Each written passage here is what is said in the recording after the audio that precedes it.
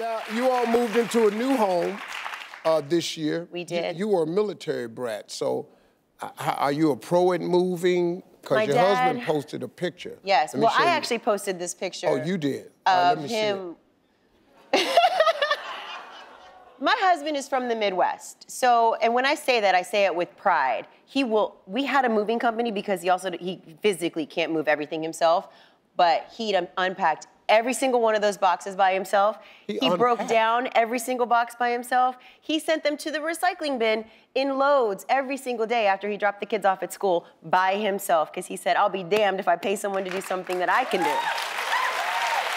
That being said, we did not see my husband for like 3 months, so if we ever wanted to have quality family time, I had to play in the trash with him, literally. And my kids. It took him a long, he unpacked all the boxes? He's still unpacking, Steve. Still. He's the direct opposite. You know what I of did? me. I probably shouldn't tell you. Oh, go ahead. The red light's on now. No, don't worry about that. We'll edit it out. I've heard that before. I actually hired a company. It was called The Home Edit. And I was like, oh, they can come by and help inspire me to organize my kitchen. And I didn't tell him that. I told him that they let me post something on Instagram and they didn't charge me. They charged me. And I wrote him a check and I split it.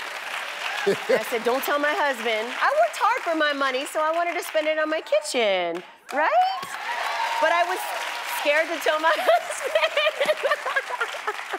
Yeah, but you all write the check anyway, because I learned something from my wife. You all would rather ask for forgiveness than for permission. I've learned that. You're a good husband. You gotta learn that lesson. It's a lot easier to ask for forgiveness than permission. So you just wrote the check. My husband also does the same thing. He says it's a lot easier to ask for forgiveness than permission. Yeah. We have 3 kids.